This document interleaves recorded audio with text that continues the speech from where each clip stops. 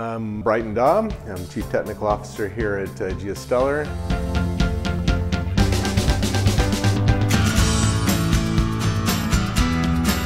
We get data from many sources. We bring in the surface elevation data. All of this is remotely done. We have satellite data for how much sun is falling on a spot that might not be shaded. We can figure out what the slopes of your roofs are, and the shadows, which are probably one of the more complex things that we do. All of this data goes together to compute how much sunlight is actually falling on a given spot of your roof. Every pixel of a county at a time, a pixel is about 1 meter squared. So it's a lot of data. For a home, it might be 300 to 800 points. And each of those points, we're following the sun through the sky over the course of a year. That's 8,760 hours.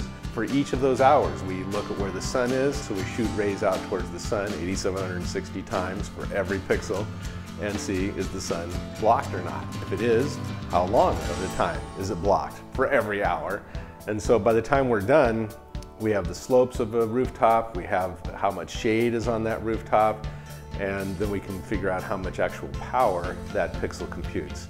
Beauty in some of that is that we're making it very simple. We can now create images and pictures. You'll see this beautiful heat map. It lets you know that we've actually done that work to figure out for your rooftop, that before you even come to our website, that we've actually computed these answers for you. And be able to display those in a easily interpreted manner, in a visually obvious manner, makes what we do something special for homeowners.